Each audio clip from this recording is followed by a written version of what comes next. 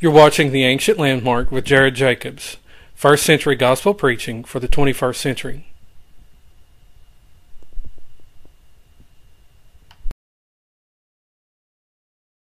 And welcome to this another edition of The Ancient Landmark.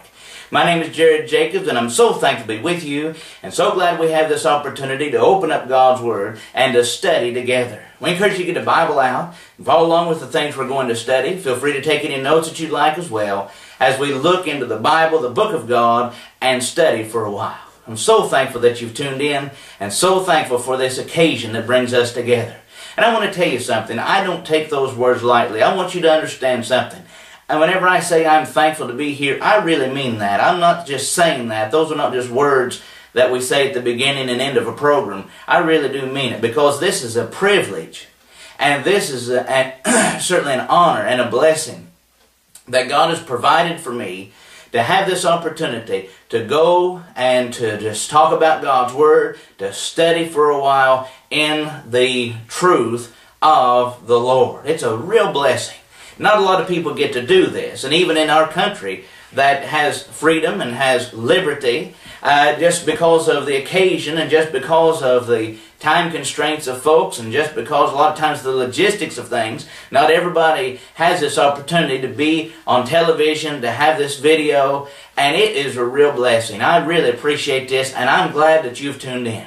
I tell you what, I've heard from people from all different places, and they talk about the program, they talk about the study that's provided, and just open up God's Word, and it is a real blessing. It's a real treat to get to know you, and it's a real treat to get to talk to you, and I'm so glad that this program is doing its intended good.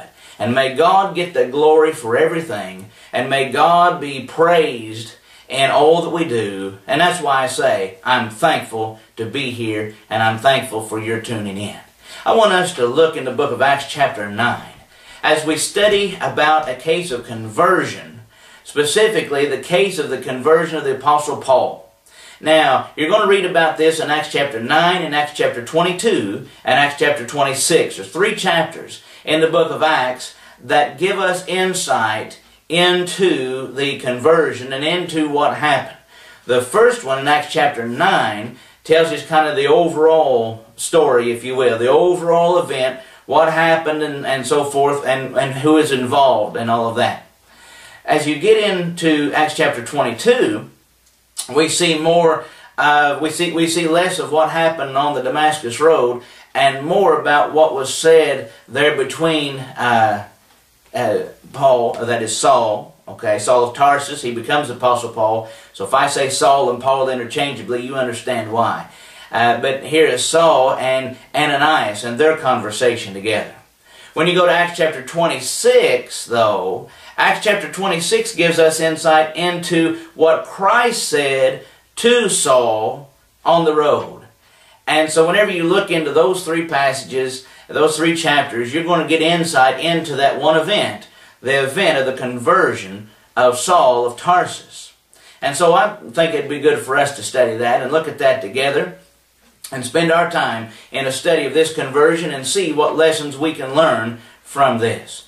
Just by way of background, remember that Saul of Tarsus is really talked about back in Acts chapter 7. And when they, that is the Sanhedrin goes to kill Stephen. Stephen was preaching the truth. The Jews didn't like it, and they took him outside the city and stoned him to death.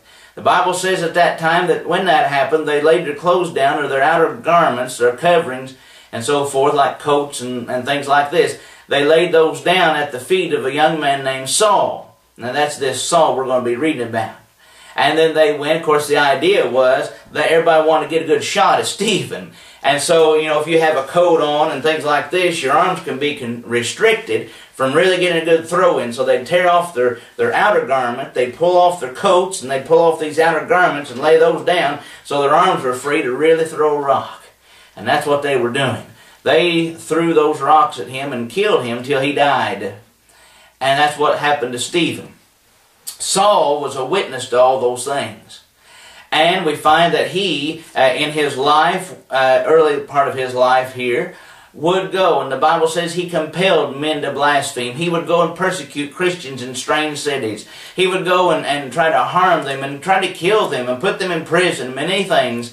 He said, I thought within myself to do many things contrary to the name of Jesus of Nazareth. That's what Saul said, or Paul said from his very mouth. I thought within myself to do many things contrary to the name of Jesus of Nazareth. And so after Stephen's death, you look in Acts chapter 8, and we say that Saul was consenting, or he approved of this execution. He was consenting to the death of Stephen. And the Bible says that there was great persecution that arose against the church of Jerusalem. And the Bible says that the people, Acts 8 and verse 4, the disciples went everywhere. They were scattered abroad, first of all. They were scattered abroad, and they went everywhere preaching the word. That's what they did. And now, whenever you begin to read, you read about Saul breathing out threatenings and slaughters and so forth. As you go into Acts chapter 9, verse 1. He's still doing it. He is still busy. And so what we saw in the Acts chapter 7, Acts chapter 8, first part of that chapter right there, what we saw there is still continuing on. Even though we kind of left him, we left Saul for a moment and we went and followed Philip in his preaching around. And now we come back to Saul. Now Saul's still breathing out threatening, slaughters, and wickedness and all of that against God's people.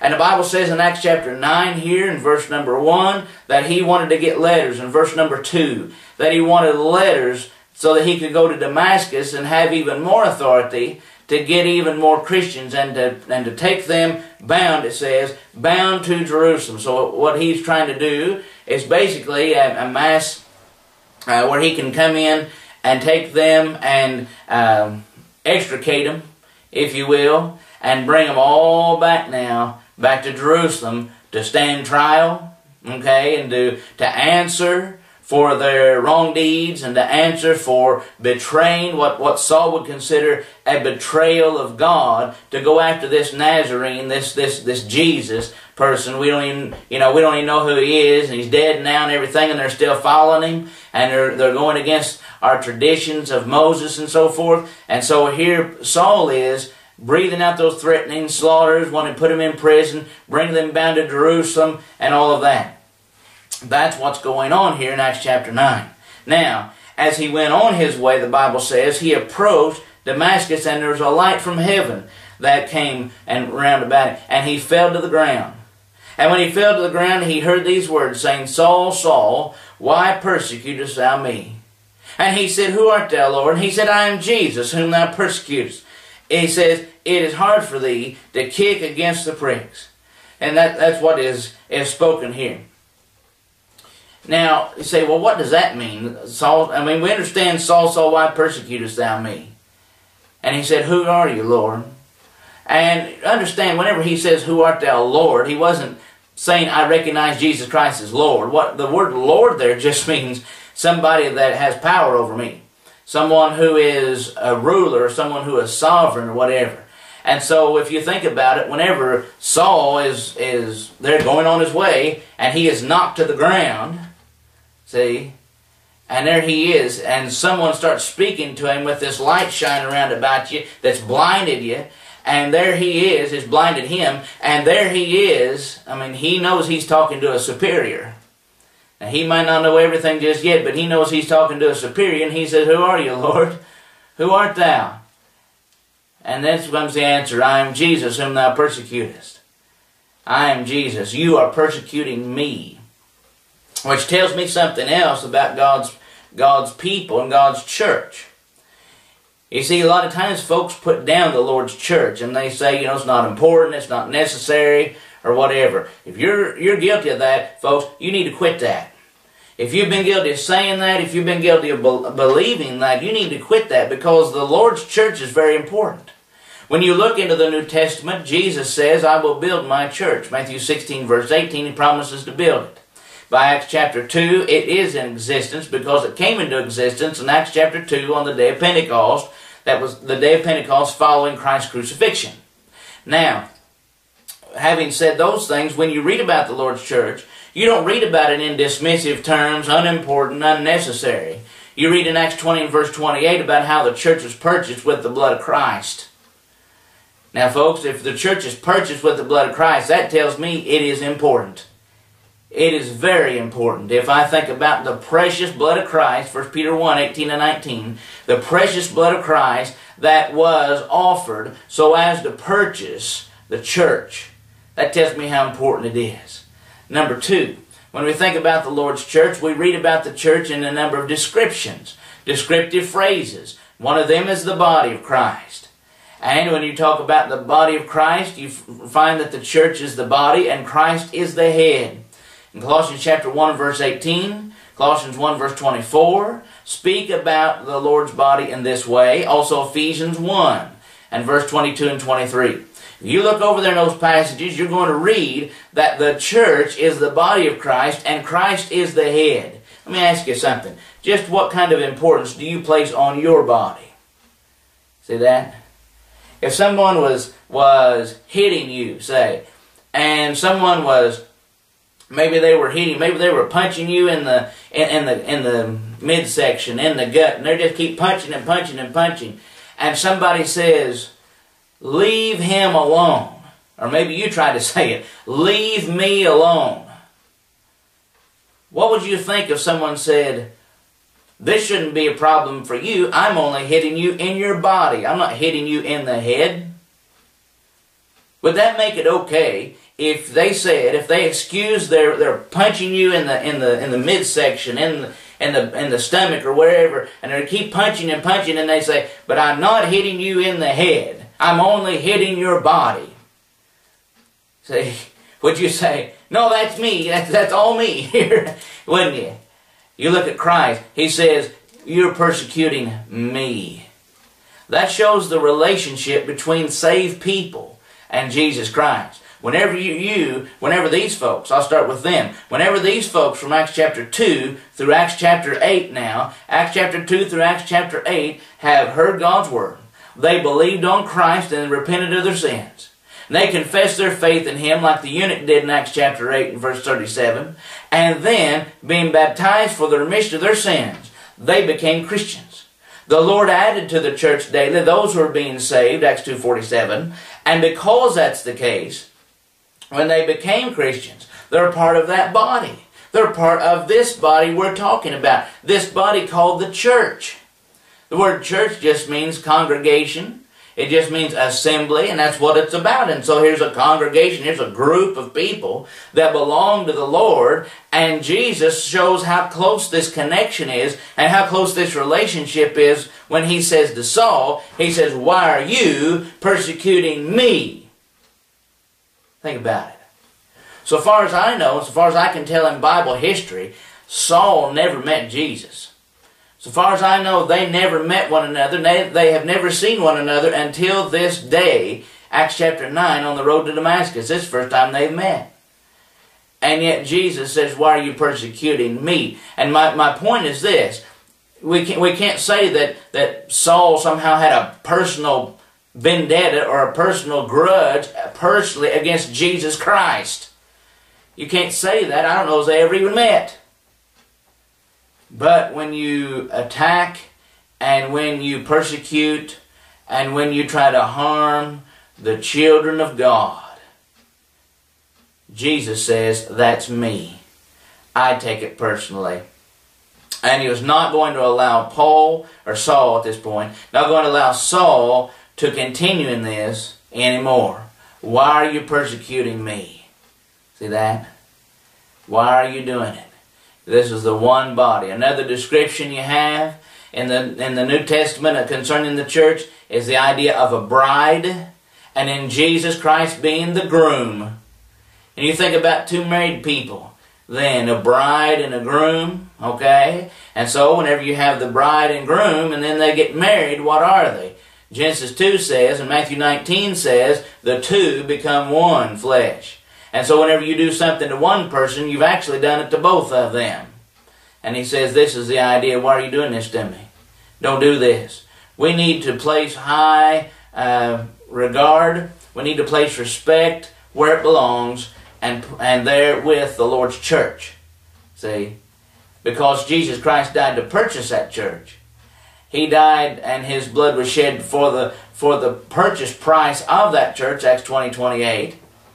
And then those who are Christians, those who become Christians through faith, repentance, and baptism are added to the church.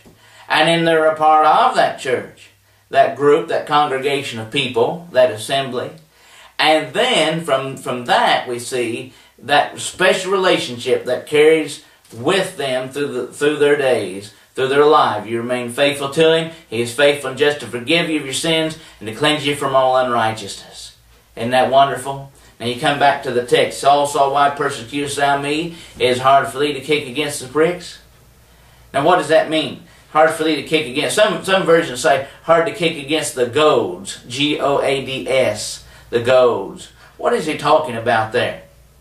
Well, what he's talking about is back in these days, of course, you had oxen and you had the animals that would pull the plow.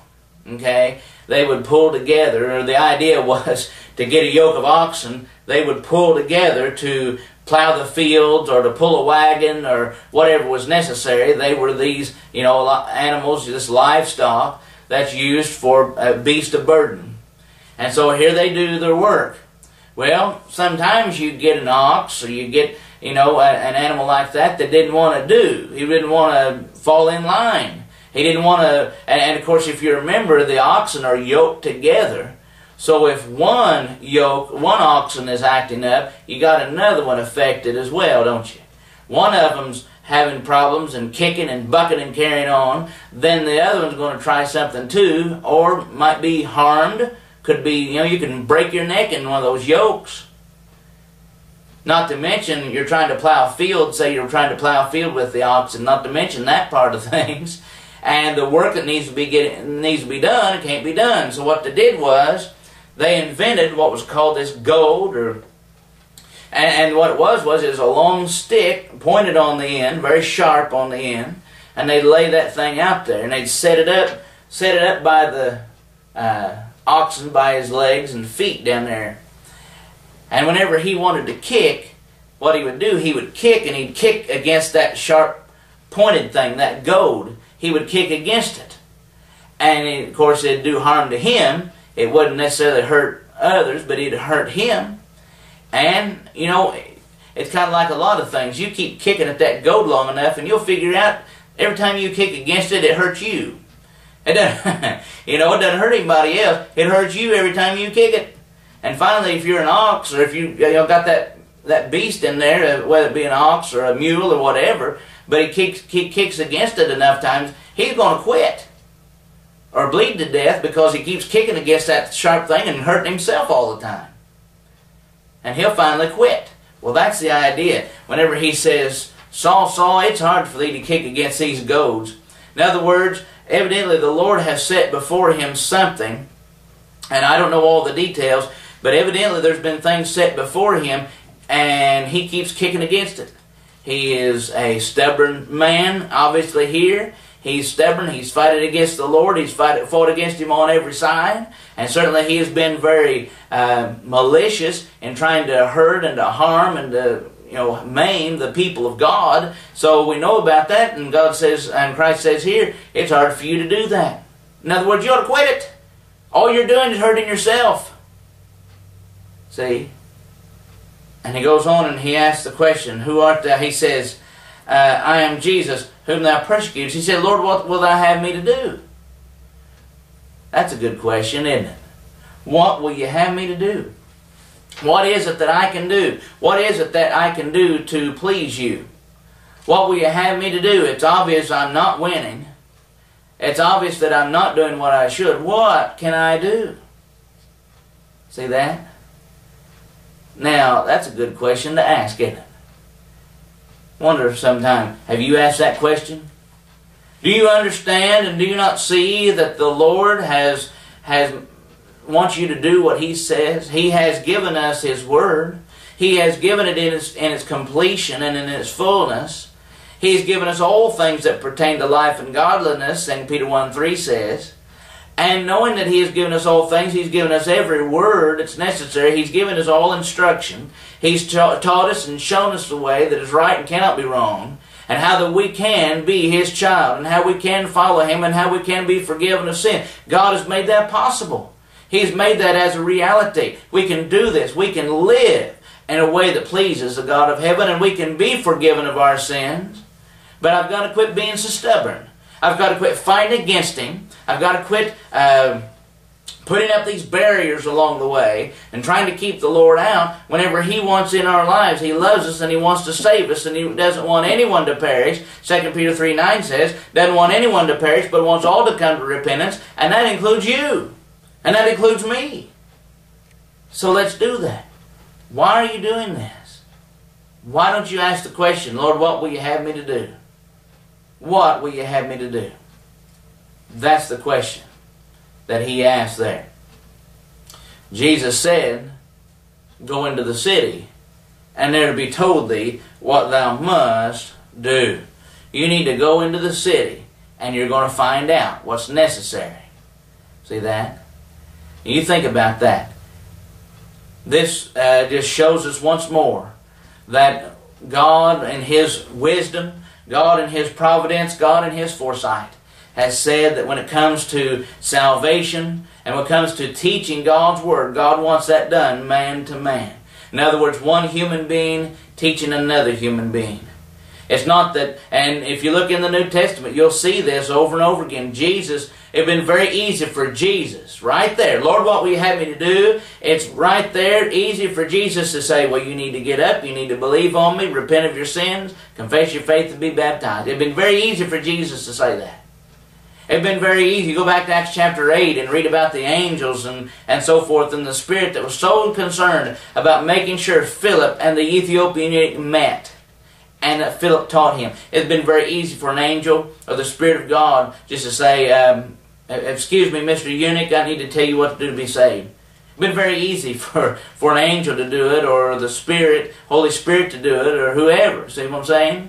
But God chose that preaching be done. That teaching be done man to man. And that's what this is about right here.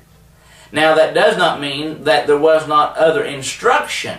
Now that's where Acts 26 comes in, because there were other things that Jesus said to Saul, and things that he needed to remember, things that he needed to see. This was going to be his work. This was going to be his duty, and that kind of thing. We find it again in Acts chapter 26, you remember. And again, Acts chapter 26 and verse number 14, he said, why are you persecuting me? It's hard for thee to kick against the goads. And so he says, who art thou, Lord? I'm Jesus, whom thou persecutest. And he goes on and tells him this. He says, this is going to be your work. He says, I have appeared to you for this purpose. Acts chapter 26, Acts 26 and verse 16. And he begins, he says, I appeared to you for this purpose, to appoint you a servant and a witness to the things in which you have seen. And he says, seen in me, to those things which will appear to you, delivering you from your people and from the Gentiles to whom I am sending you, to open their eyes so that they may turn from darkness to light and from the power of Satan to God, that they may receive forgiveness of sins and a place among those that are sanctified by faith in me.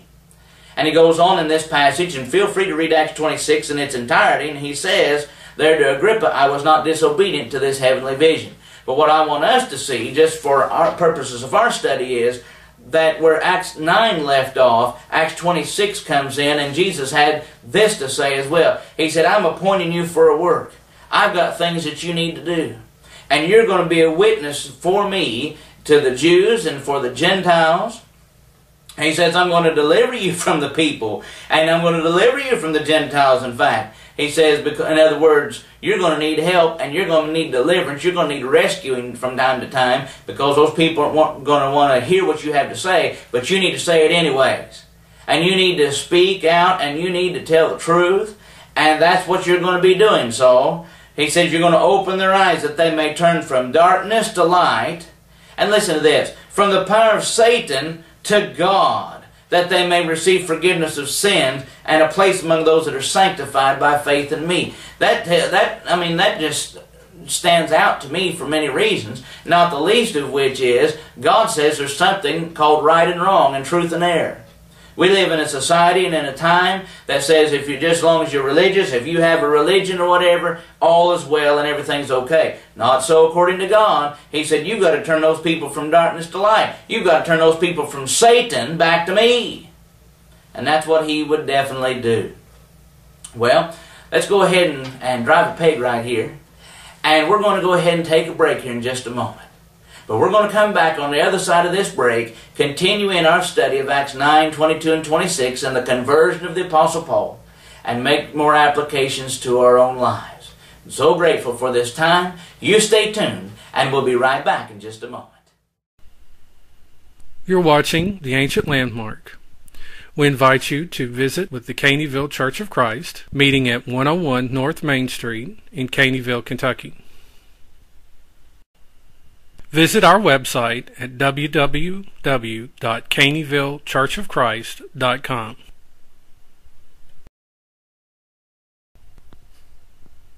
Sunday morning Bible classes for all ages begin at 10 a.m. Sunday worship services begin at 10:45 a.m. and 5 p.m. Wednesday night Bible classes for all ages begin at 7 p.m. And listen to our radio program, The Ancient Landmark, Monday through Friday from 1 to 1:30 p.m. on 106.3 FM WXMZ, or listen to us live on the internet at www.thez.voyagetech.com. Write to The Ancient Landmark, care of Jared Jacobs, 5695 Caneyville Road, Morgantown, Kentucky, 42261. For a free Bible correspondence course and a free subscription to the Old Pass, our teaching bulletin, The Ancient Landmark airs on Monday at 9 p.m., Tuesday at 1:30 p.m., Wednesday at 5 p.m., Thursday at 11 p.m., and Friday at 9:30 a.m.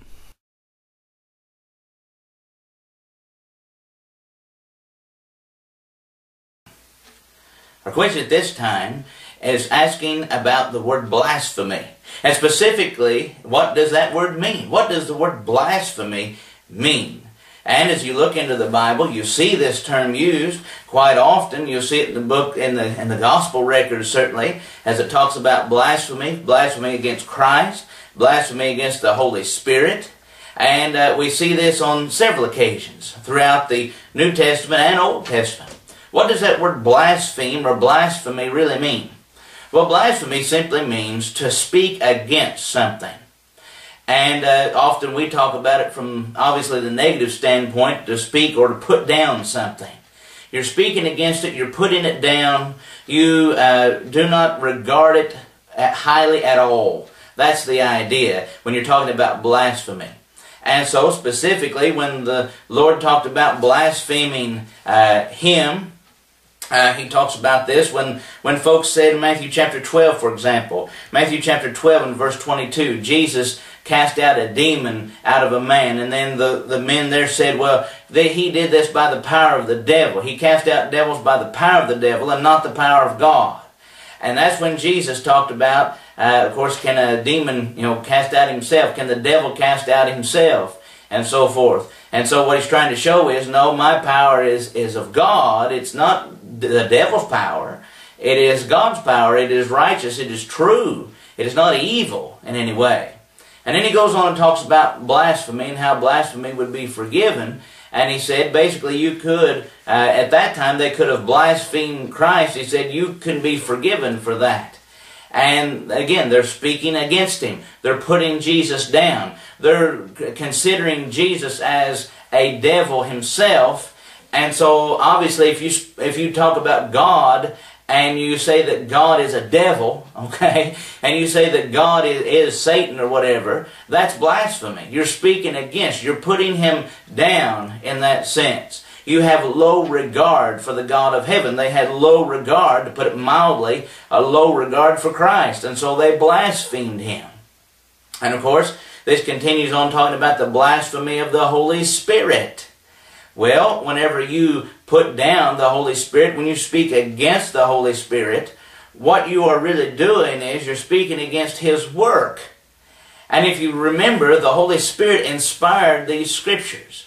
And so Jesus says if you blaspheme the Holy Spirit, He said, there won't be any forgiveness. And people have made that into a larger thing than perhaps it ought to be, because He's not speaking of some kind of quote-unquote unforgivable sin, that it didn't matter what you did, if you ever committed this, you can never be forgiven. No, because every sin that you repent of, you can be forgiven of. Okay?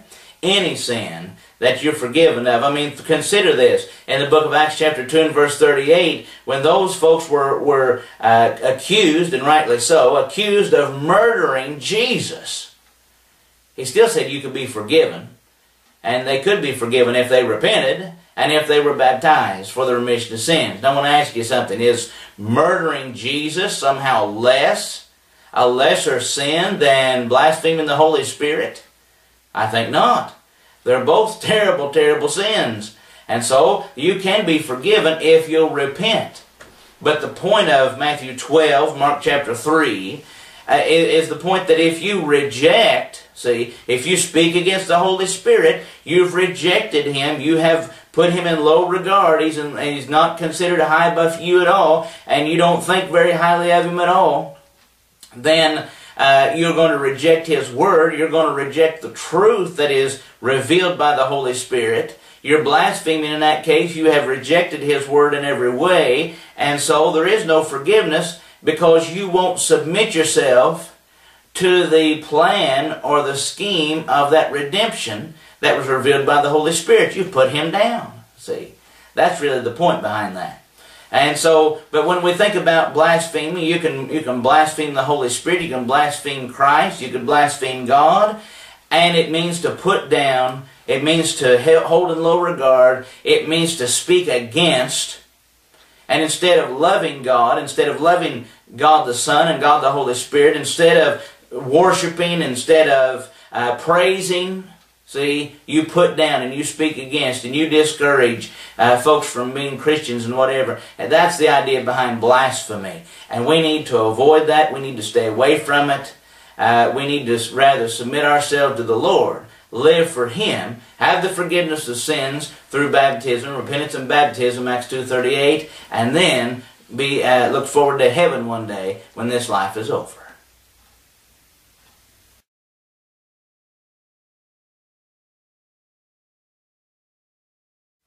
And we're back again, and we want to continue in our study of the book of God. We've been studying, obviously, from the book of Acts chapter 9 and 22 and 26, talking about the case of conversion with the Apostle Paul. And we left off looking in Acts chapter 26 and talking about the words of Christ to this man, Saul. He was called Saul of Tarsus first, and then later on took the name of Paul, about Acts chapter 13. But here in the beginnings, he was called Saul, and so that's why Jesus would say, Saul, Saul, why are you persecuting me? And he talks about it's hard for you to kick against the goads, and we talked about that. But there on that road to Damascus, he also said, Saul, you have responsibility. You need to turn people from darkness to light, and from the power of Satan unto God, that they may receive the forgiveness of sins. Now here again, we left off talking about this because here is an occasion where we see how God has drawn a line. See, He's going to the Jews, the Jewish people. They were religious people. And we live in a time today where people say, well, if they're religious and they have a religion, then everything's okay. Just choose a religion, you'll be all right.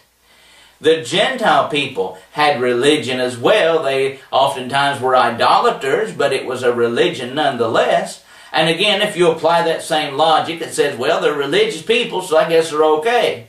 But no, God doesn't say that. God doesn't say, well, if you are a religious person, you're okay. What He said is, you need to be following me. God had recognized what a lot of folks today do not recognize, and that is there has been a change in the covenant. The old covenant of the Old Testament has been done away. It's been abolished. 2 Corinthians 3, 6-17 says so. It's been done away, abolished. It's been put away. And now, through Christ, because, Hebrews 9:15, because of the shedding of His blood, and because of the death of the testator, that is Jesus, now there is of force a New Testament. And in that New Testament, men, if they're going to be saved, must believe on Christ, must repent of their sins, confess their faith in Him, and be baptized. You have to do that. That's it. And what we're seeing here consistently, we can see this in the book of Acts, just consistently, anyone who became a Christian followed that pattern. And if they didn't follow that pattern, they weren't a Christian. If you followed that pattern, you were saved. If you don't follow that pattern, you're not saved. If you do follow that pattern, you're in the church. And if you don't follow that pattern, you're not in the church. If you do follow that pattern, see, you're with God and you're sanctified with Him and so forth. But if you don't, you're with Satan.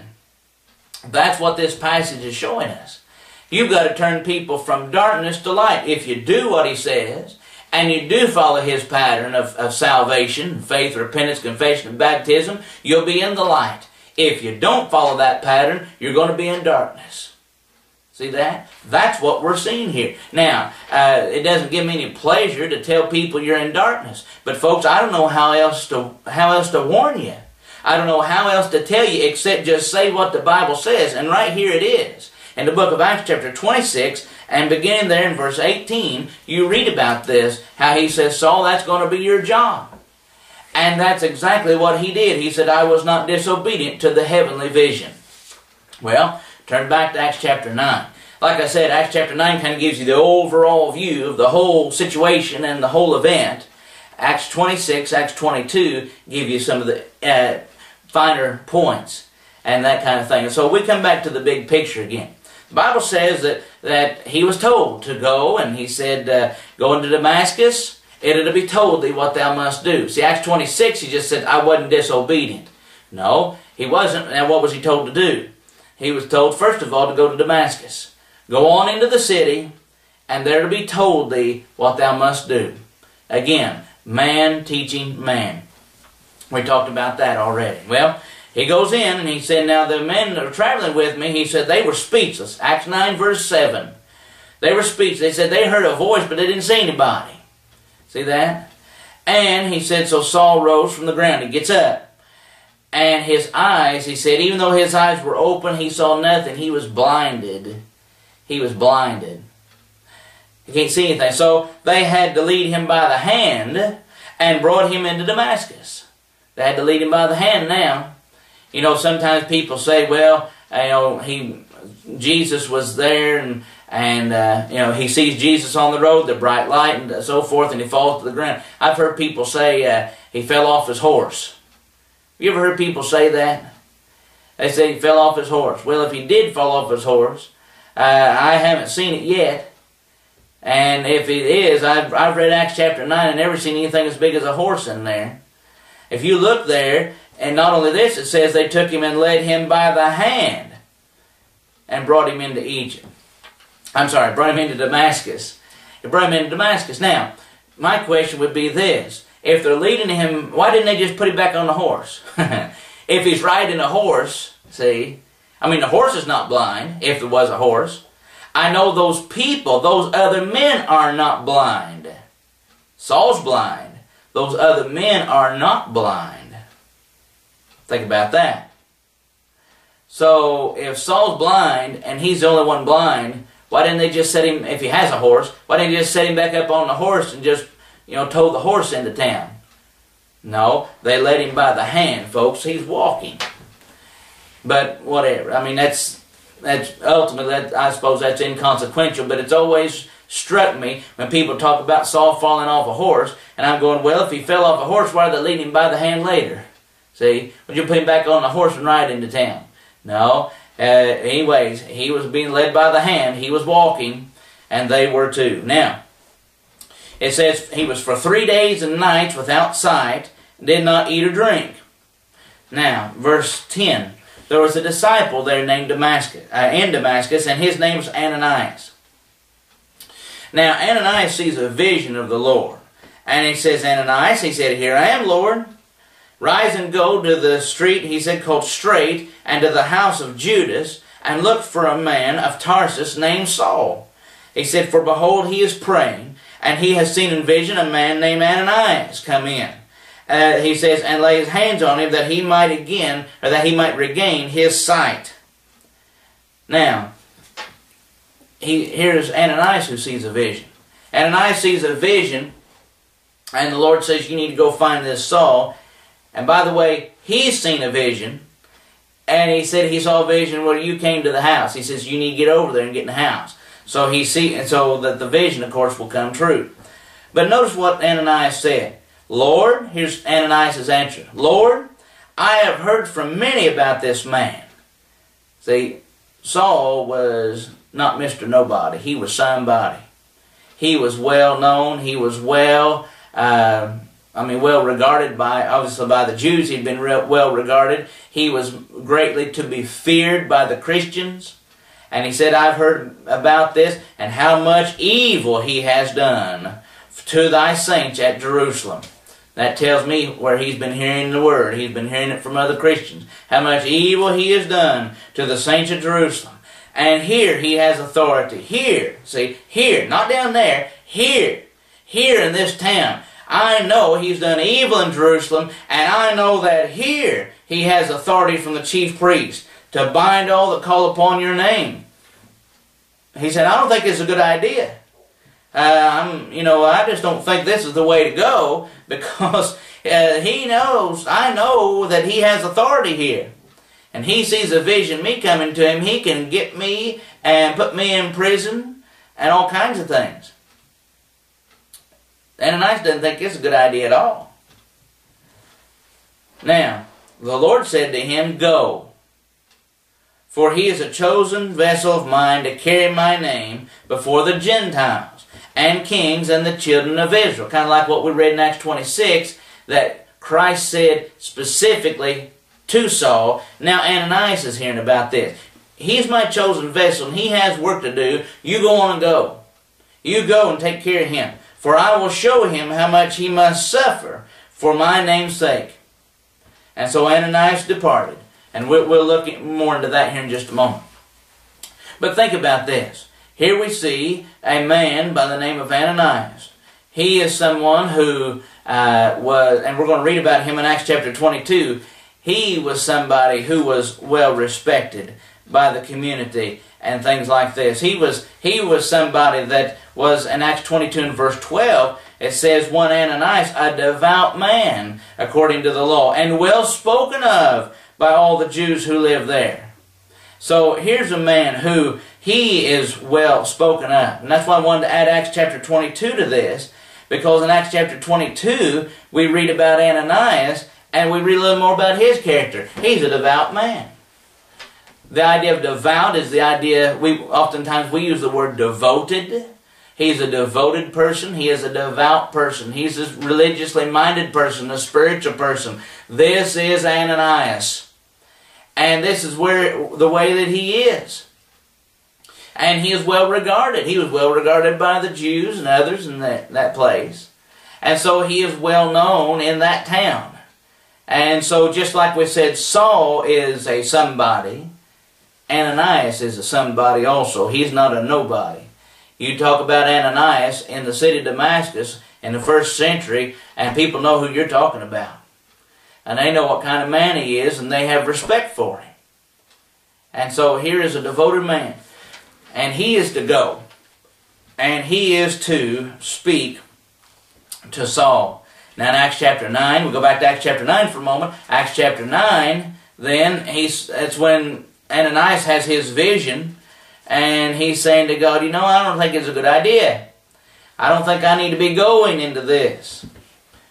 Which shows me the power that God has given to each one of us, and it's called free moral agency.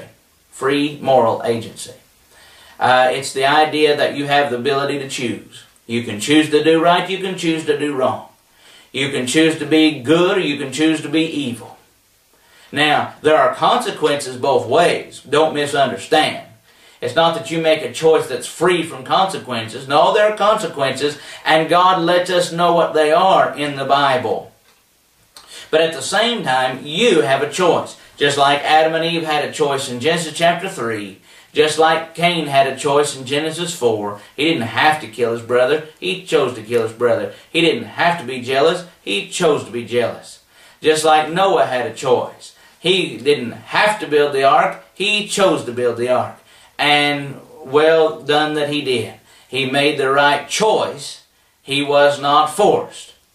And Abraham and Isaac and Jacob and Joseph and Moses. Moses didn't have to do this. He was chosen. And he did choose to do what God said. And Hebrews 11 says so. Choosing. Hebrews 11:25.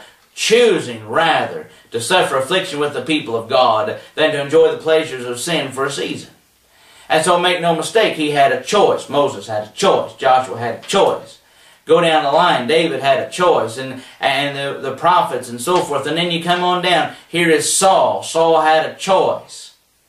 And yes, he was blinded, but he still had choices all along the way.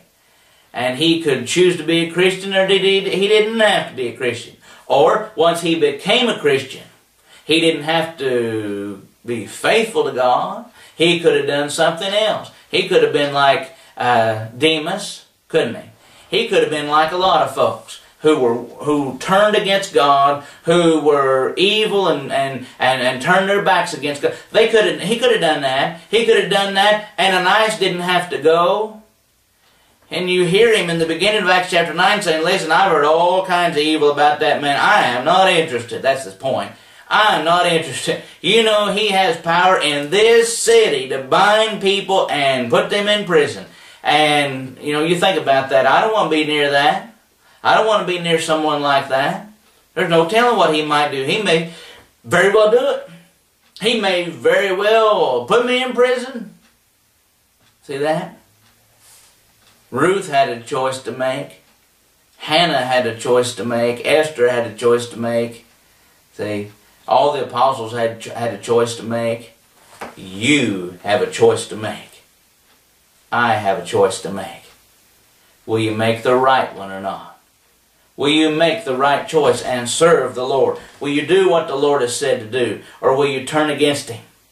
Will you accept the responsibility of being in Christ and fulfilling His Word and His will? Or will you just listen to what men have to say? Will you turn your back on God? Will you just not listen to Him and just live as you please? That's a choice. See that? That's a choice each and every one of us have. I pray you'll make the right choice and serve God. You look here and we find Ananias. Even though he said this, God said, you need to go. He's a chosen vessel for me, and I'm going to show him all the things he's going to suffer for my name, but you go to him. And sure enough, in Acts chapter 9 and verse 17, Ananias departed, and he entered the house. He entered Judas's house. You remember, Judas lived on Straight Street.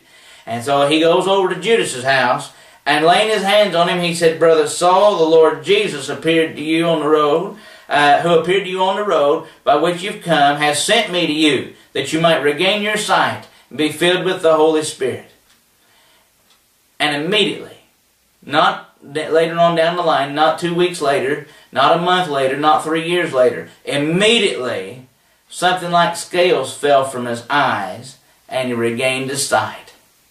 He regained it. And then the Bible says something else happened. I want you to stop right there and think for a moment. What has he done? He went, and Ananias was obedient. He was obedient. You remember when Saul said, I was not disobedient, King Agrippa, Acts 26? I was not disobedient. No, he was obedient. That's what that means then, isn't it? He was obedient. Ananias was obedient. And when both men were obedient, and both the preacher and the sinner got together, now you can have salvation. Go back to Acts 22. In Acts chapter 22, then, we again read about Ananias.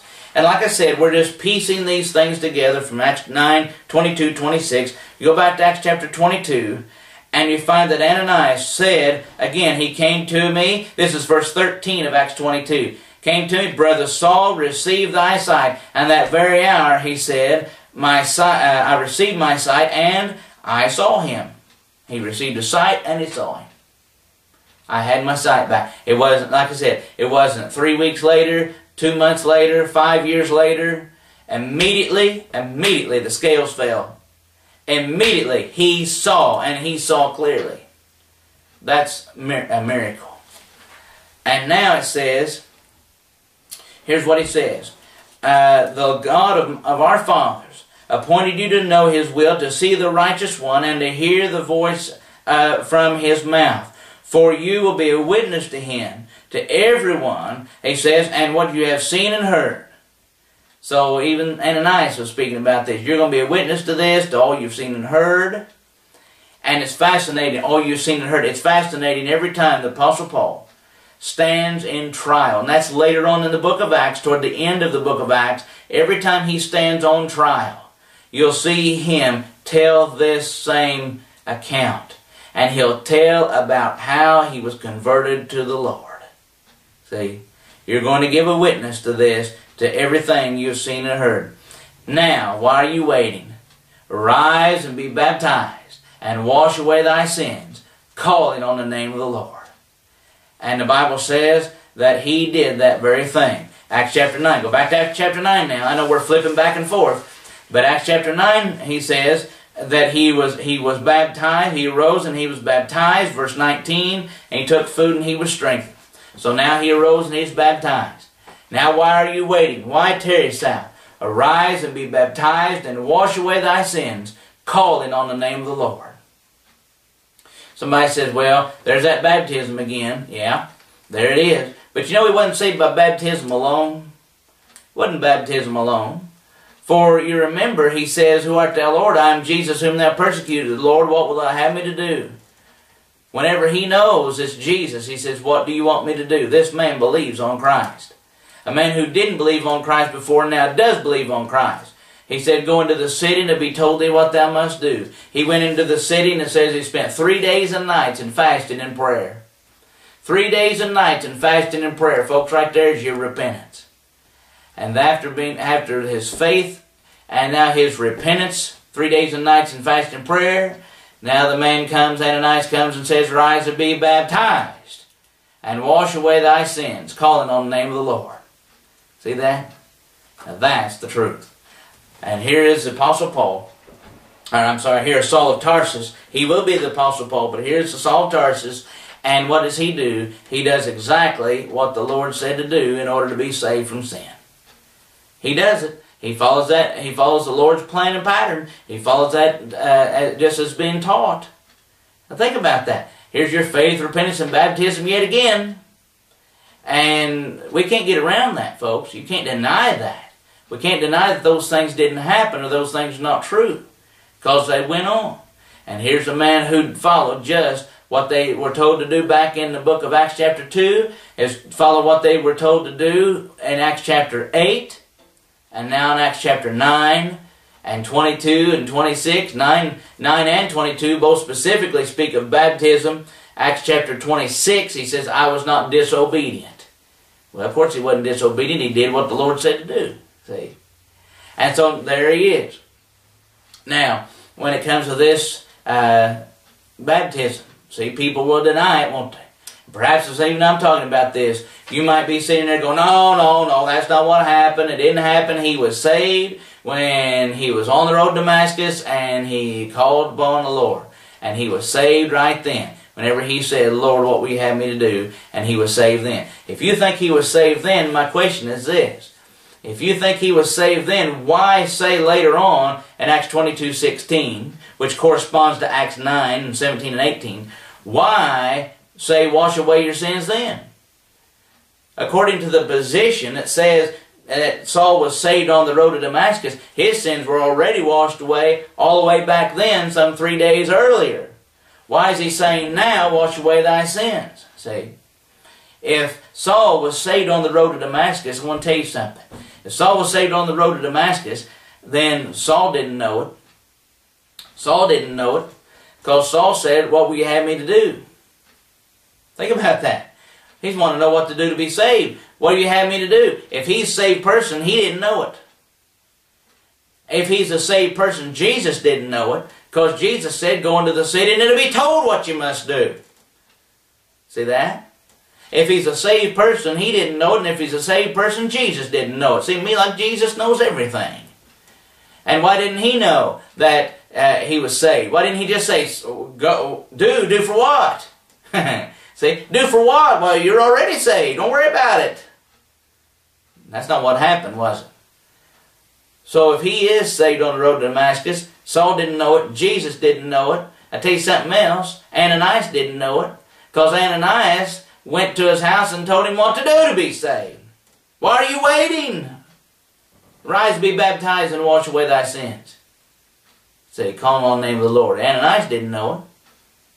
And not did Ananias not know it, Luke didn't know it. Think about that. See, the writer of the book of Acts is Luke. Okay, just like the Gospel of Luke, okay, then he wrote the book of Acts also. And so Luke didn't know it because Luke didn't write that he was saved on the road to Damascus. He just wrote the things we've read already. And number 5, if Saul is saved on the road to Damascus, the Holy Spirit didn't know it. Because the Holy Spirit is the one who inspired Luke to write what he did. Think about that. So, see what happened? If he's saved on the road to Damascus, the Holy Spirit doesn't know it because he didn't tell Luke to write it. Luke didn't know it because he didn't write it. And then Jesus didn't know about it.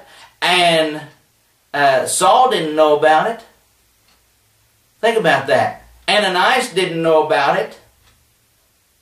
So how did these men today figure out that Saul was saved on the road to Damascus when at least 5 people, and 5 who were there, didn't know it? But people know about it now? Wait a minute, what's that about? Oh no. He said, arise, be baptized, and wash away thy sins, calling on the name of the Lord. And that's what we need to do today, see? We need to do that same thing. And whenever you believe on Christ, you repent of your sins, you arise and be baptized to wash away your sins, Acts 22:16, then you call on the name of the Lord. Calling on the name of the Lord is the result of following that plan of salvation and not just saying, Lord, save me. That's not calling on the name of the Lord. You call on the name of the Lord when you do what He says and when you live for Him. And folks, you need to do that if you haven't done it already. What's keeping you back? Can I help you in that in any way? Could we discuss this? Could we study this together? Just follow the same pattern or plan in accordance with the case of conversion. Just follow the same pattern here that Saul did. What's keeping you from it? What's stopping you? What excuses could we make for not doing what the Lord says? Don't be like that. But rise and be baptized and wash away thy sins, calling on the name of the Lord. If I can help you in any way, I want to do it. You can contact me. We can talk about this. Call me. Write me an email. However you'd like. We've given you the information. And we'd love for you to come and be with us. If you're close by in the area, we'd love for you to come visit with the Caneyville Church of Christ. And if you can write to us or call us, we'd love to hear from you. We're so glad for this opportunity. And so glad that you've tuned in. I hope you'll consider this seriously. Make your life right with God. And if I can help you in any way, I want to do that. Let's make sure that we're pleased in the sight of God to serve and to live for Him all the days of our life. I'm so thankful for this time and so thankful for our study together and so thankful for this opportunity. Until next time then, Lord willing, we bid you good day. You've been watching The Ancient Landmark. Tune in weekly on Monday at 9 p.m., Tuesday 1:30 p.m., Wednesday 5 p.m., Thursday at 11 p.m. or Friday at 9:30 a.m. Write to The Ancient Landmark, care of Jared Jacobs, 5695 Caneyville Road, Morgantown, Kentucky 42261.